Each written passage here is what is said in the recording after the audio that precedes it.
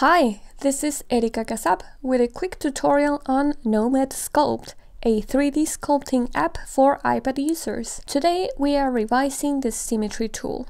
We're gonna start mirroring any sculpting operation. The Symmetry tool divides my object through the middle. Any modification I make on either side is mirrored to the other one.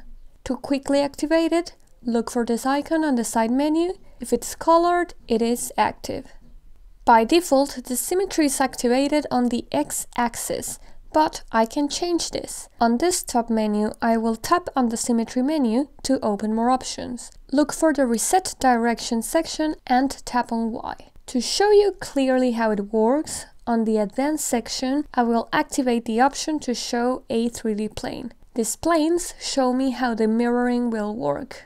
If I change the direction to the Z-axis, it will look like this. If you want to get rid of this plane, just go back to the menu to deactivate it. Another option to show this is activating Show Line, which will draw a line on top of the surface of your model. It is possible to customize the location of the Symmetry plane. At the bottom of the Symmetry menu, find the option to activate the Gizmo edit. Up to November 2020, this tool is labeled as experimental. You will see a message from the developer advising to avoid it. But they are not my mother and they cannot tell me what to do, so I will activate it. A gizmo will show up, letting me modify the orientation and the location of the Symmetry plane, which will allow me to work on a weird axis. To bring back the plane to a humane location, use the Reset Direction buttons.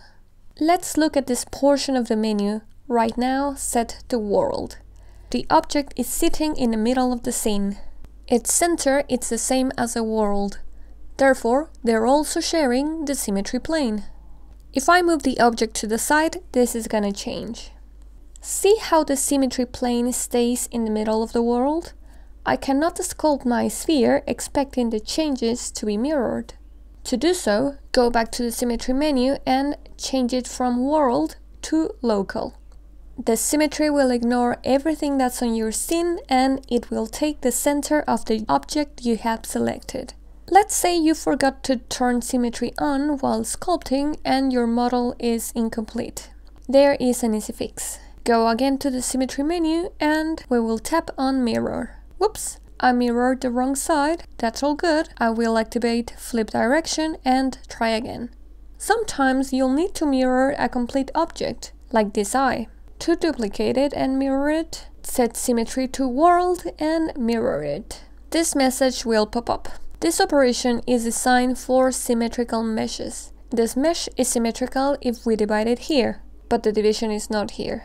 Don't worry about this message, just tap on Yes to continue. You have now two twin meshes, which are part of one object. Use the gizmo with Symmetry activated to modify them as a mirror.